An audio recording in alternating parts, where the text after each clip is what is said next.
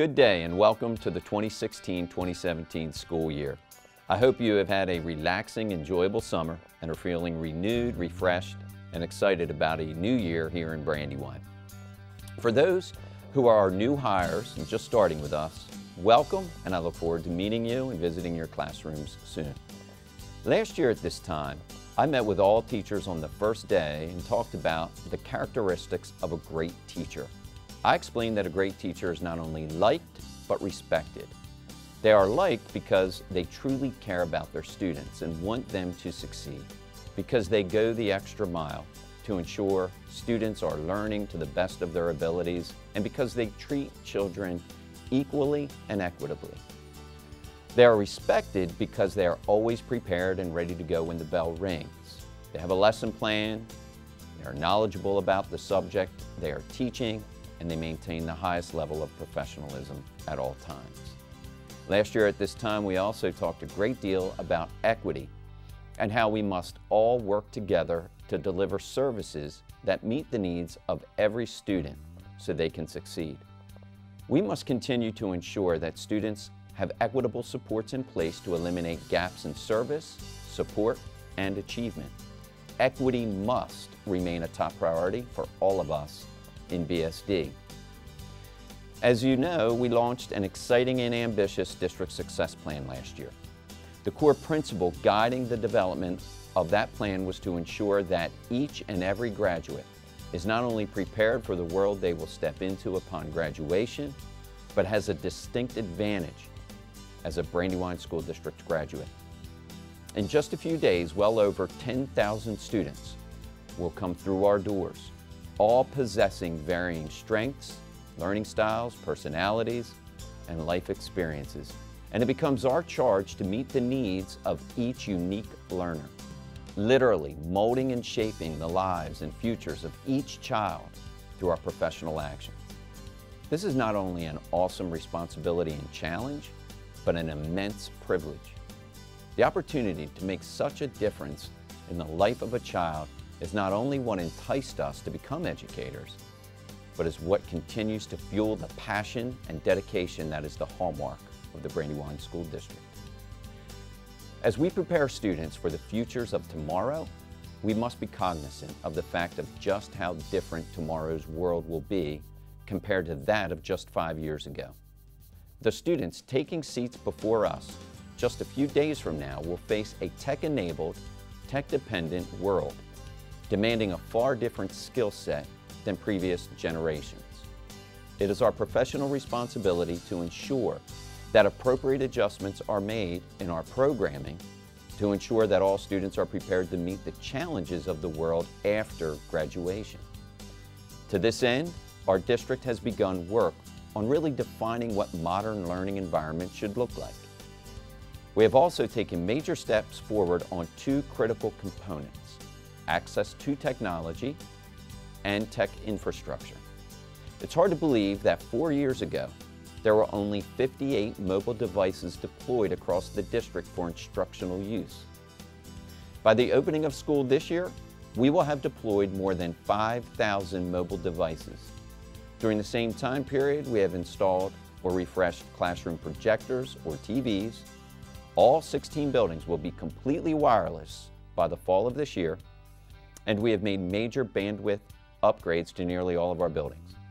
These improvements will help us ensure that we are providing access to all learners in ways they can appreciate and benefit from. Access to technology and blended learning opportunities enhance our equity initiatives by reducing the digital divide between the haves and the have-nots. When they are at school and in our care, students have the same access and opportunities regardless of what zip code they live in.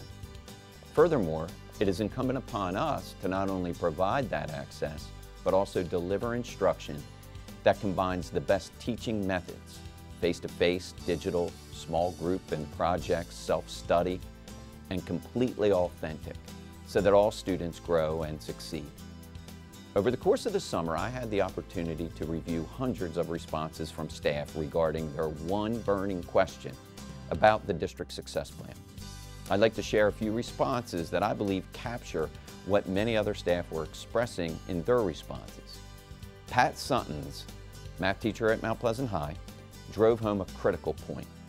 How do we make sure that we are not just using technology for technology's sake, but using it to truly enhance and improve what we do? Pat, great question. It's not about having the access to the technology, and it's not about simply infusing technology here or there, or using the technology just to say we're using it.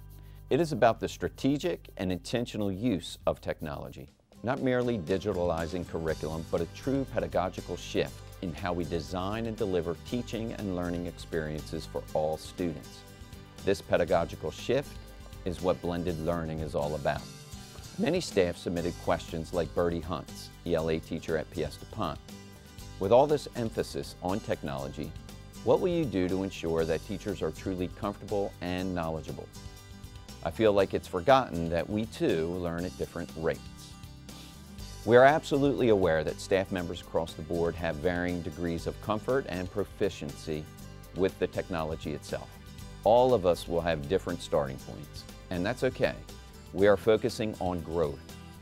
The district will be offering professional development sessions throughout the year in various formats that focus not only on the functionality of the devices, but also in the pedagogical shifts required for blended learning.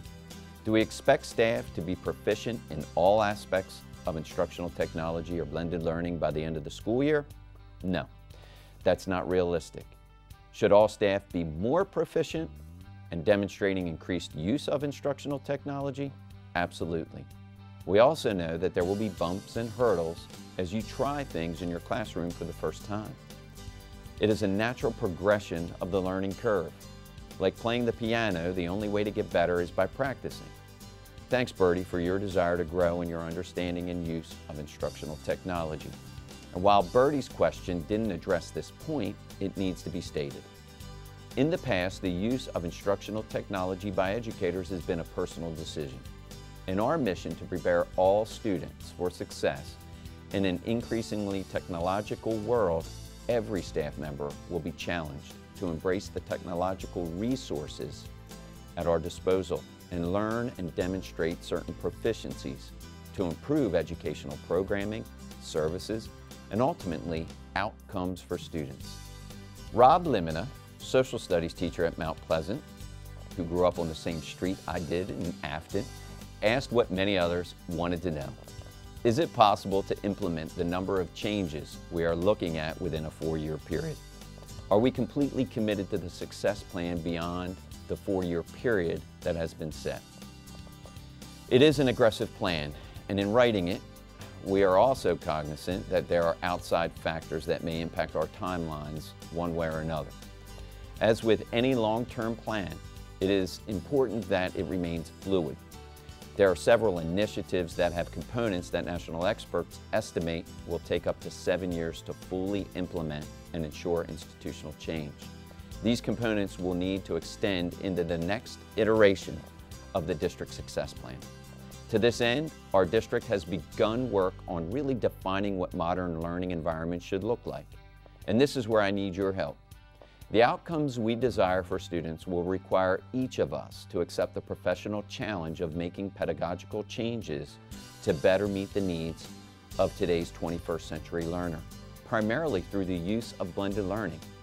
In our journey together, I will need your constructive guidance and professional insight. I've asked our principals to help me lead this conversation.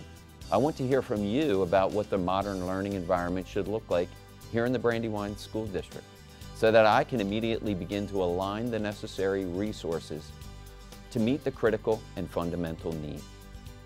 Over the next few months, you will begin these conversations in your schools, and you will be hearing from me with periodic updates along the way. I look forward to this important conversation and hearing your contribution to a vision for the future in BSD. Thank you, and welcome back to an exciting new year.